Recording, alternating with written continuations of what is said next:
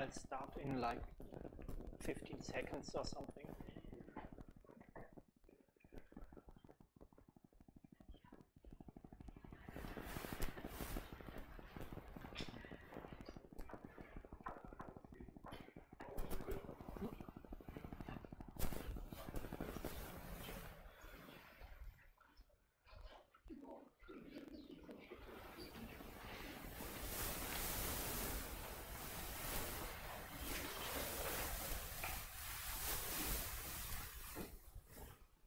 Okay, welcome everybody to my talk. My name is Maischein, and I'm very happy to present to you a bit about what I learned about SQL in the last year.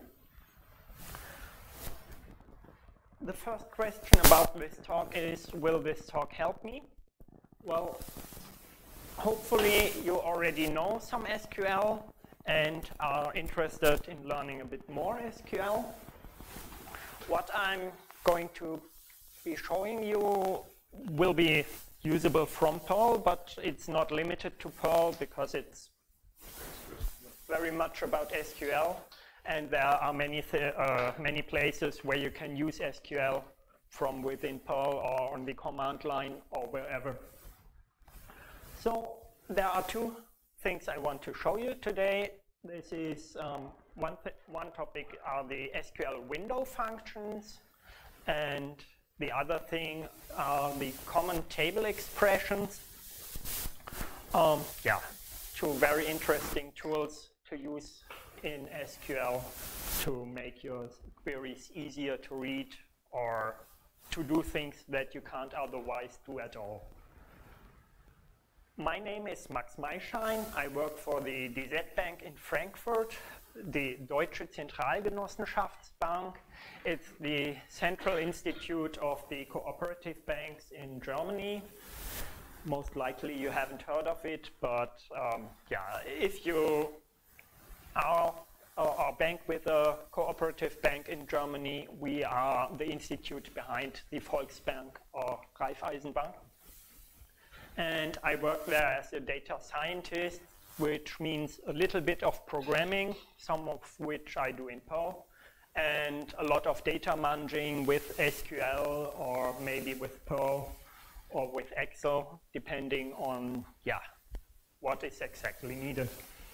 And I'm also a member of the board of Frankfurt PM, the Frankfurt Perlmongers, and we do events like the German Perl workshop and other Perl events in Germany and Frankfurt, obviously.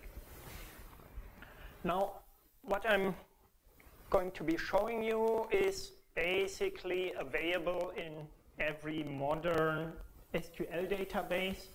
You can use the common table expressions and window functions in Postgres since at least version 9.1. With SAP IQ, formerly Sybase IQ, and Oracle also support them. SQL Server 2008 also supports them. And SQLite supports common table expressions since version 3.8.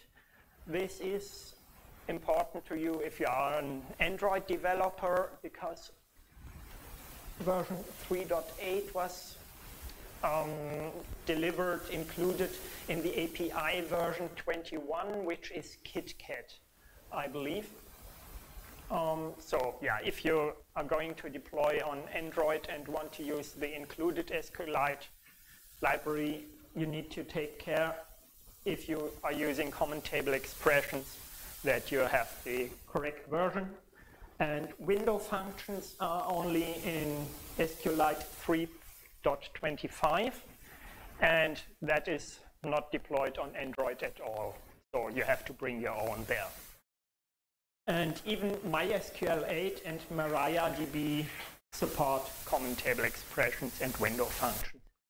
So basically, if you are not using SQLite and if you are using a recent version, you can use this everywhere. I like to have a toy example on which I built my talks, and most of the time I also like my toy examples to be useful to me personally.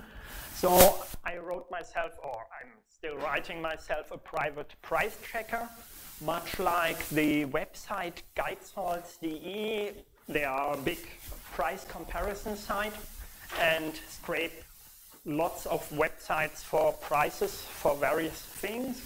But yeah, I'm doing the scraping myself because, yeah, if I'm watching for some clothing or stuff that I regularly buy, then, yeah, I want to be notified if the price is reduced, because if it's some item that I use every month or whatever, I don't care if I buy 3 too many, just to have them in stock when I am going to use them.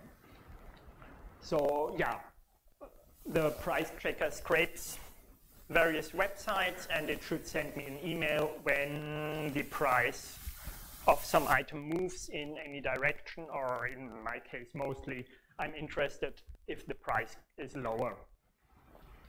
So how does the scraper or the process work in general? Well, first I scrape the website, then I store that HTML page somewhere, and then I extract the values from that HTML and store these values in a database, and then I want to compare these values and send me an email.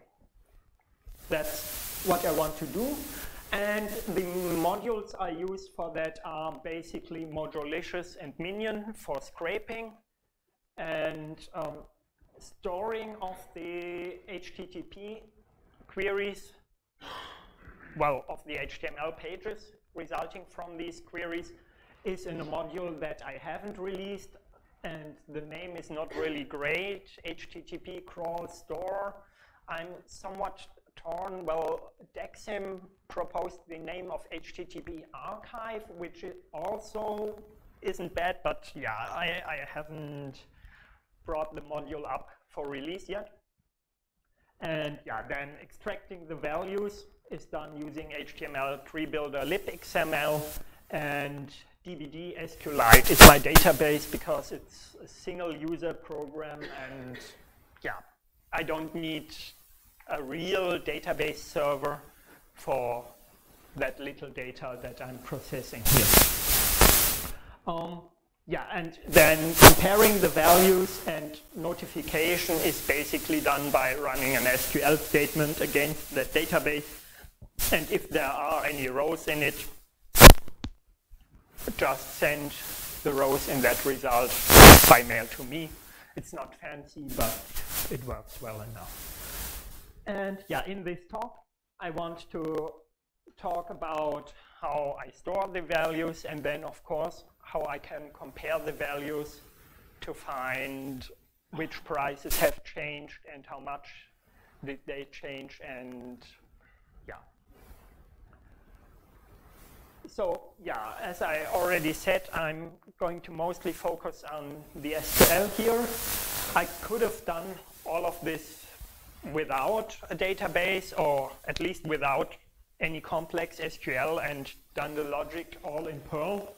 But yeah, I like to mix the things up and keep myself entertained, not always do pure Perl.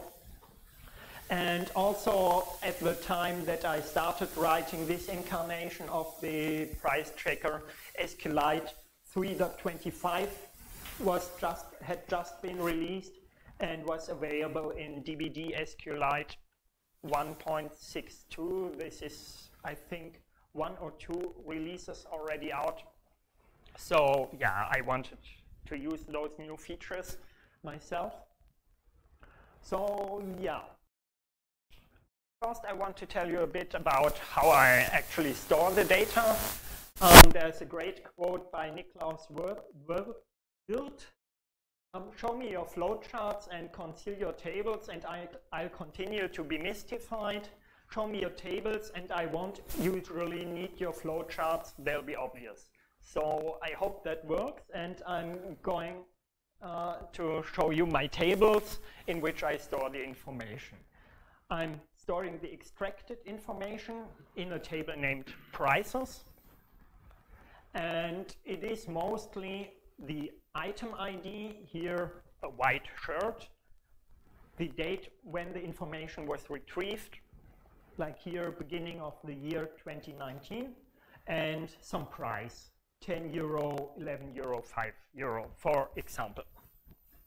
I also store some other columns that are of interest for later processing, but not for the price calculations, like the URL where I fetched the information from, and the item group, like if I have two kinds of white shirts on two different websites, I may want to throw them into the same category of white shirt, even though they are different items. So yeah, it's for binning together, or maybe I'm interested in a colored shirt, but I don't care if it's red or blue, something like that. So yeah, these three columns are the important columns: item, retrieved, and price. And I'm using that table prices as an append-only data structure, like a log file, except it's an SQL database table. And I want to only append data to it during normal operations, so I'm not going to issue update statements or delete statements to it. Delete statements are reserved for that case when maybe my HTML parsing goes wrong. Then I throw out the old bad data and load back in the new corrected data. But otherwise, why would I need to delete data? This means I can travel in time, because I can limit my results to, say, the data retrieved last week, or only the data until last week.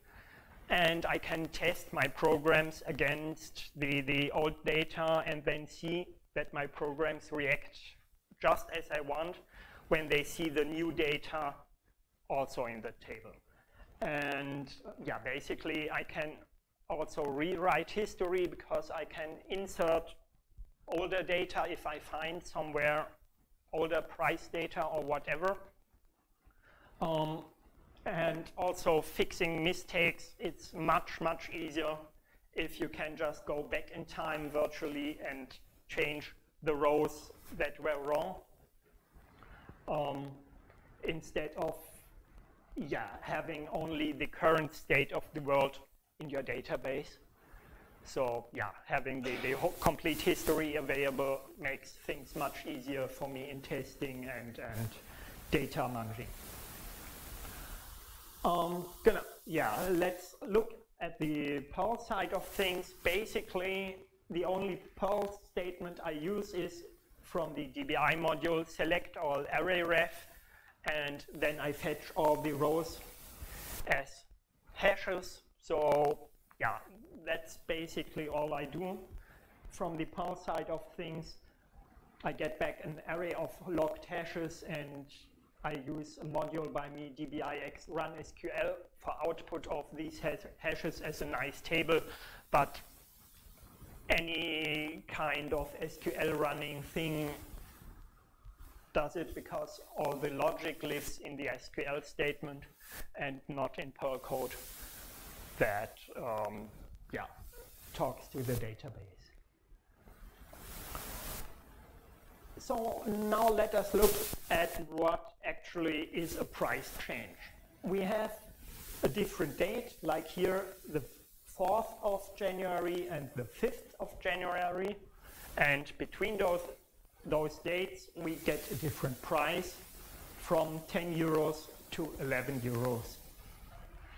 And yeah, the price change is obviously the difference between that 10 and that 11. In our case, it's a change of +1 euro. So the price went up between or in that one day. And to get at that price difference, at least with our eyes, we want to look one row up to get the previous price, and for the current row, we have the current price in the column price. So yeah, we want to look one row up. So we select that, and now I want to add a new column, at least in my result, that contains the change between each two adjacent rows. That means I want, for the first row, I want null, because there is no previous price, so a change doesn't make sense. And for the second row, I want 11 minus 10 as the result. And for the third row, I want 5 minus 11 as the result. So yeah, 1 day later or 2 days later, but in the next result, the price dropped by 6 euros already. So yeah, how can we do that with SQL? We don't, or with traditional SQL, we don't get random access to the result set. We only get access within the row that is currently calculated. I mean, that's at least half of the problem. We have the 11 that we want to subtract, and we have the 5 that we want to subtract from, but we also need that value one row up. And how can we get at this? Oh yeah, this is called projection in SQL speak. And to get at values from one row up or one row downwards, we can use the window functions. These allow us to basically go one or many rows upwards or downwards in our result set and fetch information and calculate new results using them. Very much like going up or down a cell in Excel. And yeah, if we use those, then we can actually get exactly what we want, 5 from here and 11 from one row above that row to calculate our results. Okay, and this is the syntax of how a column is calculated using a window function. First of all, we have the name of the window function. In this syntax example, it's fn, but we will see a real window function on the next slide. And together with that function call, we have the window over which we want that calculation to happen. And there we have two clauses within that window definition. The partition by clause that defines the window borders whenever a new window should start. And the order by column, the order by clause for this window, this is the order of the rows just for this window. So it is basically identical to the normal order by column of the complete SQL statement, but you can also have a different order for a window function, different from the main order by clause in your SQL result set. So the first and foremost, or the most interesting function in our context is the leg function.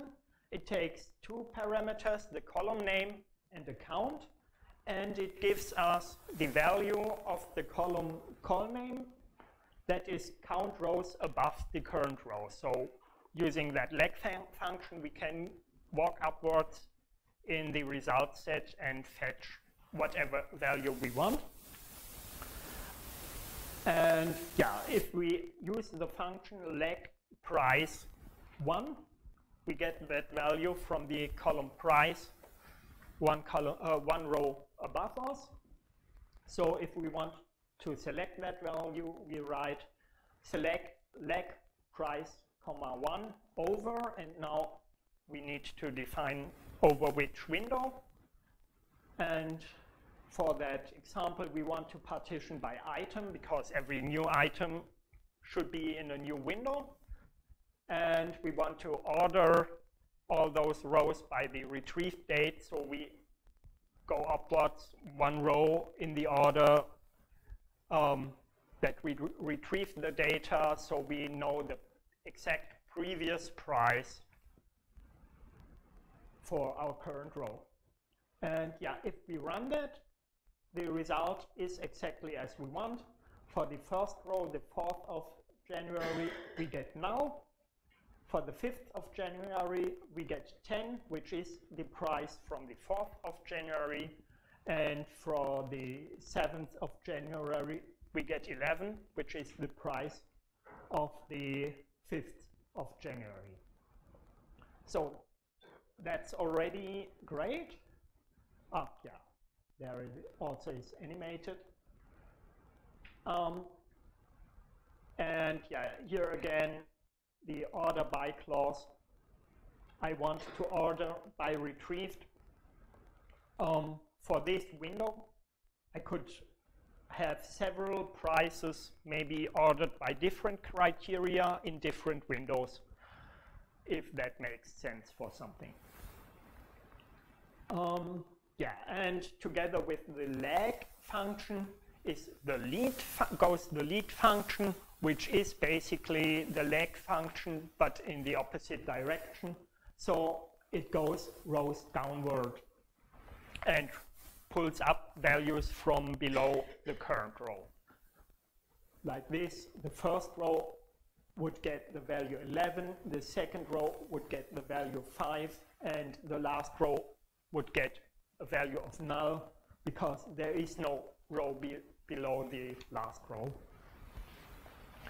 So yeah, and obviously the lead function could also be written in terms of the lag functions, because lead call name count is identical to lag call name and minus count, because if you go minus 3 rows upwards, you're actually going downwards, or so the logic goes.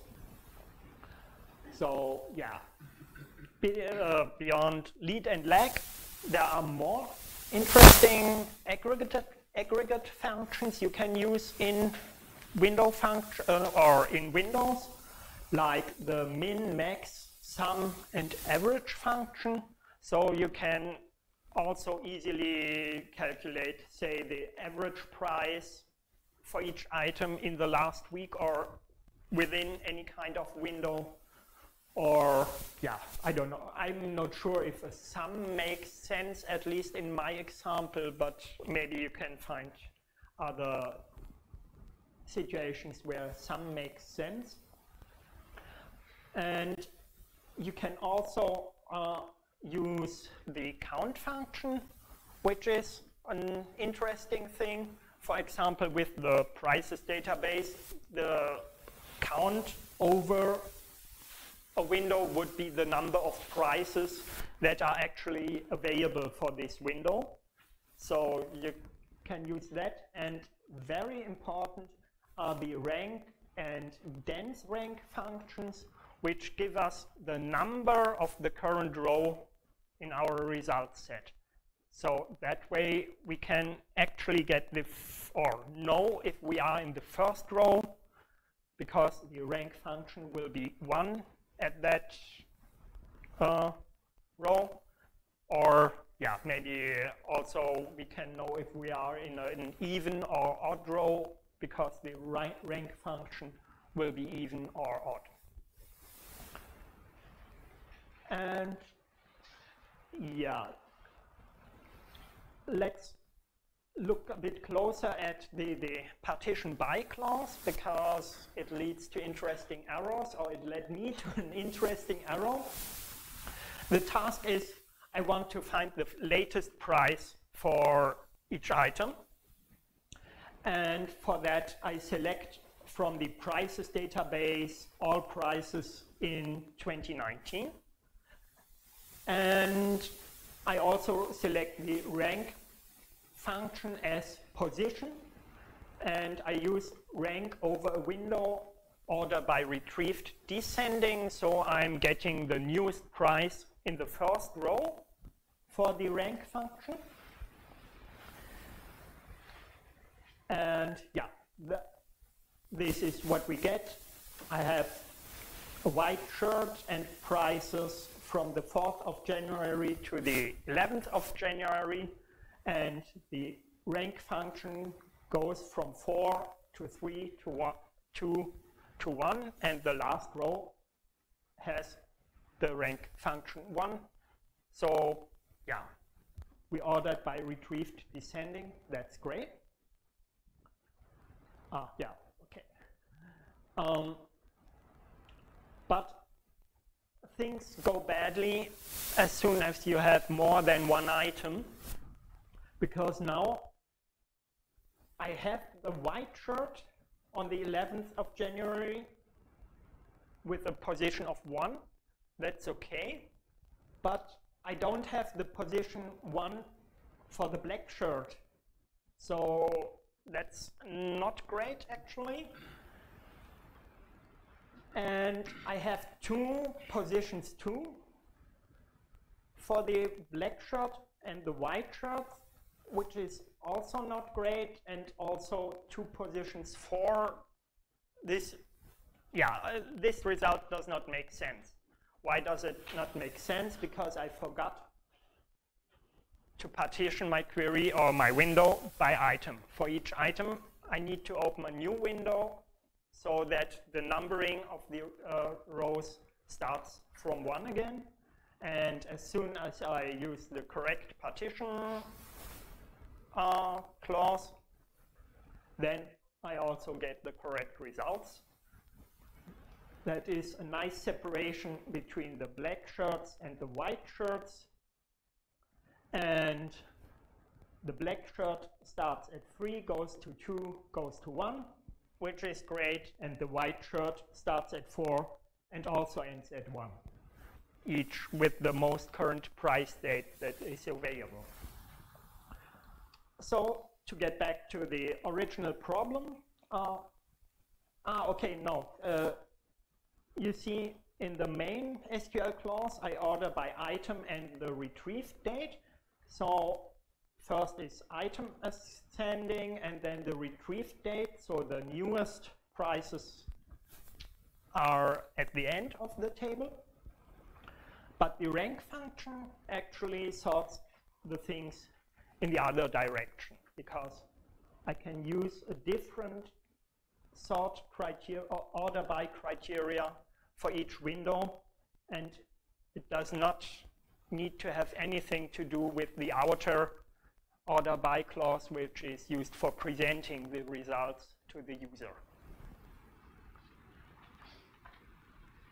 Yeah, now that we have those 2 rows in our result set, we just need to filter for position is 1, and then we are done. We have the current, the most current price for each item in our result set. So we just add the clause endPos equals 1, and we get an error, unknown column pos. Why is it, if we add a column here, that we cannot use it in the where clause? It is because the where clause basically executes a long time before the Windows functions execute, and SQL does not allow us to use the where function, the window functions in a where clause. Basically, the order is first the where clause, then the group by aggregation, then the having clause, which is basically a where clause except for group by columns, and after those the window functions come. So yeah, we have the right value, but we cannot filter on it. But we can solve any problem by adding one more layer of indirection. So we take the SQL we have, wrap it as a subselect in one more select statement. And in that select statement, we have pos available as a normal column, and then we can filter on it. That's not totally elegant, but at least it works, and we get just those two lines in our result set with the current price. And yeah. So yeah, that was the quick overview of SQL window functions. They allow us access to values of other rows in the result set, and yeah, below or before the current row or after the current row using the lag function or lead function, and also to result set metadata like the total number of rows or the current number, the number of the current row. Yeah, and something I did not show you, you can also limit a window size to a fixed size like the previous 5 rows according to some criteria, or the next 5 rows. This doesn't make sense for my price scraper because, well, maybe it crashes or the website changes or whatever, so I cannot count on having price data available in a continuous manner. Yes, a question. What's the performance penalty for using window functions? The performance penalty for using window functions, I'm not sure. There is at least a performance penalty because the ordering and stuff has to happen. So if you don't have an index that covers the ordering, you will have to pay one. But my data sets with which I've been using these are relatively small compared to the RAM of the machine. I haven't noticed a bad slowdown just because I added a window function. But they are certainly not free. But all the other solutions like self-joining a table or something do have a cost as well. So I haven't done any benchmarks, but yeah, they don't seem egregiously expensive to me.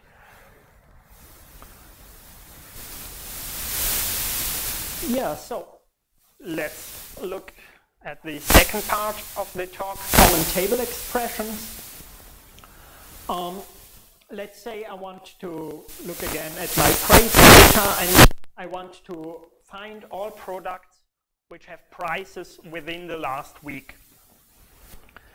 And also all the products that didn't have a price last week, maybe because my scraper is broken and does not extract the data anymore, or whatever. Finding all products is easy. Select distinct item from prices. And finding all prices within the last week is also easy. Select item price and retrieve date from prices where retrieved is larger than start of 2019, for example. But how can I, in a convenient way, combine these two queries into one without having to rethink what I'm doing? I could use, for example, temporary tables or views to join these two queries together, but I find temporary tables and views very inconvenient. I always have to check or retrace, did I actually execute all the steps to load my temporary tables, or while developing, did I run my test suite with the current version of the view? Did I really drop it before recreating everything? So yeah, I get this mixed up all the time. Or I could do it via subselects. You've already seen a subselect in the workaround example, but doing subselects creates an ugly mess of your SQL. If you are joining two subselects together, you have the one subselect, the second subselect, and around this, above the columns you want, and below some more logic. That's really hard to read if you don't already know what that series of subselects is actually doing. But common table expressions allow us to name subselects and give them column names and everything. So if we have some select, we can give that result a name, like with my name, column name 1, column name 2, as, and then some random select statement. And then we can, in our main select statement, just select from that new name as if it were a table. So yeah, basically you can think of it as an inline view or maybe a temporary table that is created first and then you select from it. And yeah, using a common table expression, we can use our first select for the distinct, for all the products, and give it the name products with products, and we only have one column, let's name it item, with products as select distinct item from prices, and then the other select where we select the latest price we have, and we can name that subselect last week, and yeah, with those, we can then select the item, the retrieved date, and the price from products P, let join last L, as if they were just plain tables. And I find this way of structuring my SQL much cleaner than, yeah, keeping those two select statements in inline subselects. So yeah, basically common table expressions are like inline views. They can make your SQL a bit more modular because yeah, you have logical steps where you declare how your intermediate result sets should look, and you can eliminate temporary tables with them. You don't have the drawbacks of views like needing to separately create them and then drop them again during development, but you also don't get any benefits of views like, yeah, you cannot reuse such a common table expression in another select statement. You have to copy the string in Perl or use that CTE as a Perl string when generating your SQL if you are doing something like that. Yeah, and the common table expressions allow for separate group by statements, group by clauses, which is also convenient, yeah, if you want some distinct or grouping. Maischein. Views can be updatable. It's not common use, but I've seen views that are updatable. Are common table expressions updatable? The question is, or the remark is, views are updatable. And the question is, are common table expressions updatable? I think not, but I don't know it. That would be a drawback if you are using, for example, views for access restrictions or anything. You can basically create a reduced view of a table that can still be edited by a user. Well, the values in that view can still be edited, and I don't believe that common table expressions are updatable, but I don't know.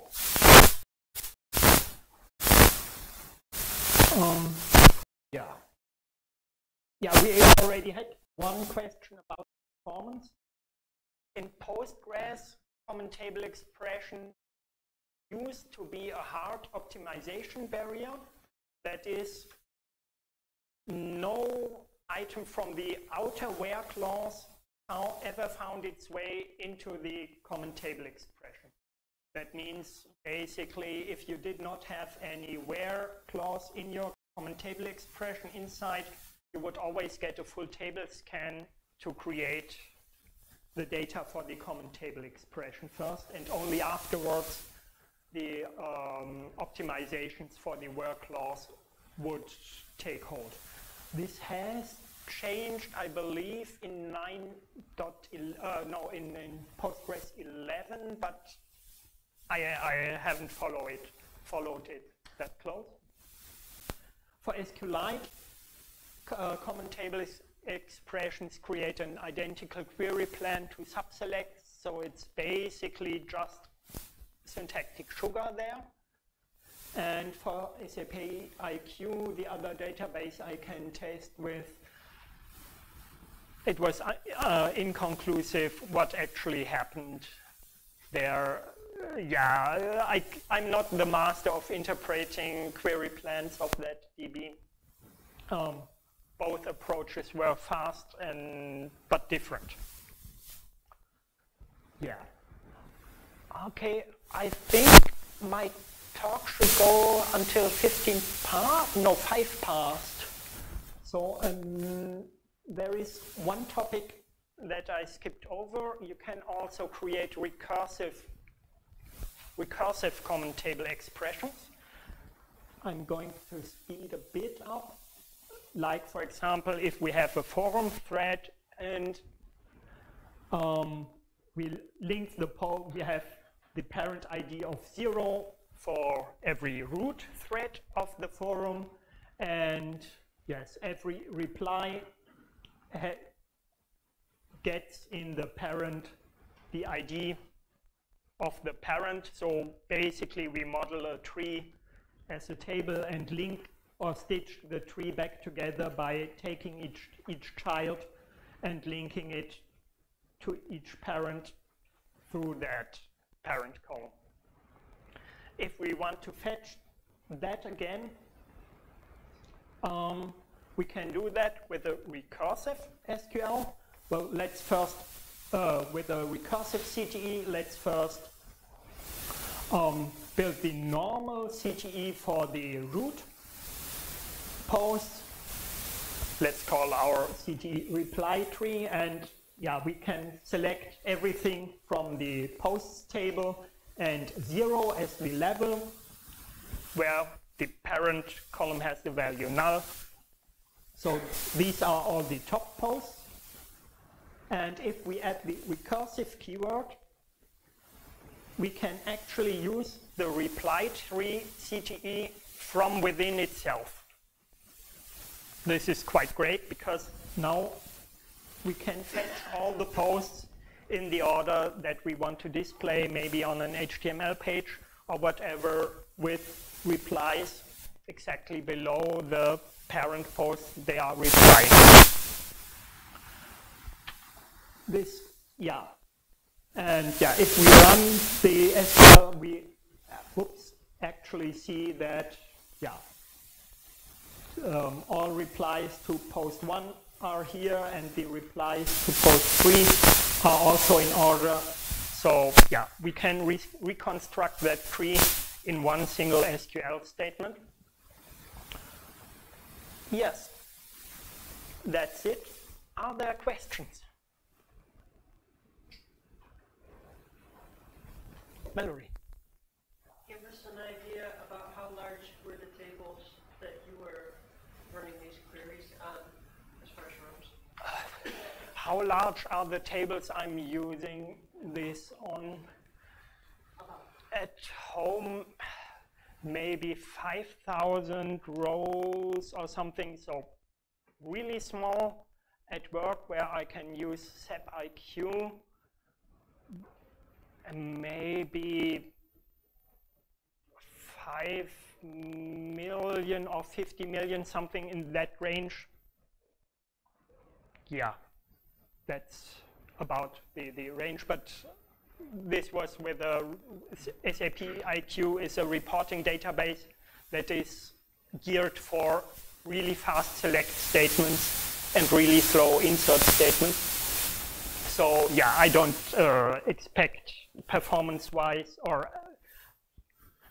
the 5 million or 50 million rows are not taxing Sybase IQ. So yeah.